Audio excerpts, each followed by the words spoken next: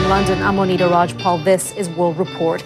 Today marks exactly 1 month since Haiti's catastrophic earthquake. The devastated nation is set to mark the milestone with a national day of mourning. The government is holding a ceremony in Port-au-Prince to remember the dead. These numbers sum up the magnitude of Haiti's tragedy. It is now estimated more than 212,000 people were killed.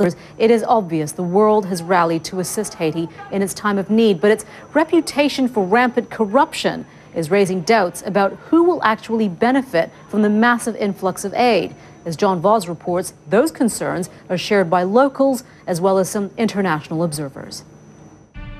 Well, UN Special Envoy to Haiti, Bill Clinton, could be heading home from hospital in just a few hours. He was rushed into surgery late Thursday after complaining of chest discomfort. Jason Carroll joins us now live outside of New York Presbyterian. Well, China is reported to be stepping up its efforts to ensure safer food after the re-emergence of contaminated milk. Tainted milk powder killed at least 6 children in 2008. Reports say the government has come up with a new Afghan and NATO forces are surrounding the last major Taliban stronghold in Helmand province. They are expected to begin a large-scale offensive at any time. Fred Pleitgen joins us now from CNN Kabul. What does this large offensive, this major offensive, what will it look like? Iran's supreme leader issues words of thanks as his country marks the 31st anniversary of the Islamic Revolution. State-run Press TV says Ayatollah Ali Khamenei directed that message to those participating in pro-government rallies.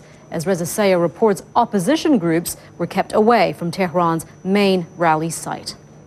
Iran's supreme leader Ayatollah Khamenei. Let's get a check now of the weather forecast for you. It is the countdown to the Winter Olympics opening ceremony in Vancouver. But of course, the big question is, will the Games have enough wintry weather? Mari Ramos is tracking everything for us and joins us again. Mari? Hey, Monita. Yeah, that is the big question, you know. Well, the 60th edition of the Berlin Film Festival is underway. Neil Curry is in the German capital with more on why this year's Berlinale is destined to make headlines. The city's...